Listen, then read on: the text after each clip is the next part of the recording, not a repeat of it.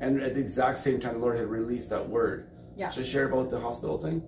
Yeah, so this is the next thing that God had spoken to us. God spoke to us. I was aware of the wealth transfer. I was digging, we're helping build a hospital in the next nearby town, and we're digging some deep excavations. And I came across what rolled out of the excavator bucket. We'll put a picture, we'll insert a picture here shortly. What rolled out of the excavator bucket was it looks like a coin, a hard rock. An old ancient It looks like something that the ancient people, like from thousands upon thousands of years, would have traded with. So you're excavating, and We're excavating. It was about 20 feet below the surface of the ground, so it was undisturbed earth since the beginning of time. It's like not disturbed at all. But we can tell we excavate if it's disturbed ground or not. It's undisturbed ground, and it rolled out from the deep excavation, a coin-like thing, and it rolled out on the ground. Several days later, we were excavating again in the same exact spot, and out of a big dirt clod that came again from the bottom of the excavation was a circular disc type of hardened clay. And it was, I put them, cleaned them up, took them home, and I was like, this is pretty cool. It's like artifacts. I don't know what they are. They look like old They look coins. like something you would trade with like thousands upon thousands of years ago. They're rock. They're like, one's hardened clay. But God put them in the earth, and the chances of me finding them are so rare. And it rolled out of the bucket, and I was able to find them right at my feet. And now we put them on the shelf for about 6 weeks, and then I came home the other day, and like Jenny, like I found some more interesting rocks.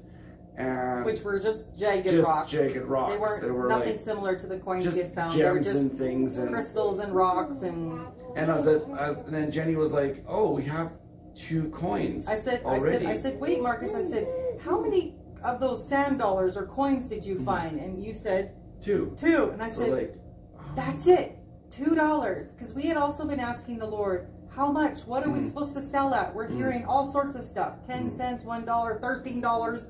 And so, we were asking God, what are we doing this at? Like, what's it, like, speak to us, Lord. So I'm like, that's it, $2. And so that's what we got from the Lord, that we are, in our personal life, we're going to sell it at $2. I remember Matt Praise said to wait until it hits the spike. There's going to be a first spike, which is not as much, so that could be $1, we're not sure. But then there's the second spike in the chart when the Shiba coin goes up. It should go to $2, and that's when we're supposed to sell it and take it, and then we're done with Shiba. This is the one-time wealth transfer blessing to the body of Christ for God's chosen people. The end of summer is actually September 22nd, and again, there's something significant with 2. For some reason, God is doing something with the number 2, because September 22nd, 2022, we're getting that, and at $2. So what we're going to do is we're going to get up in the middle of the night, because part of the instructions was at midnight. And so we're going to get up at midnight on September 22nd and check the trade and sell it at $2. And so, and then take it out, and also have the digital wallet, so you can safely, securely have your coins stabilized in a digital wallet. You can have some in the bank, but I think the word is to have a nano digital wallet, and I believe that's so that it's safekeeping. Right now, the banks have too much power over our money. They can freeze it, they could take it, they could do whatever they want with it. They could take money out of accounts, then they can move money around when you don't even realize it. He's taking us through a great exodus where at midnight, God said, "Hey, it's time to go. It's time to go. It's done. You pack your bags. Your bags are packed, and you are free."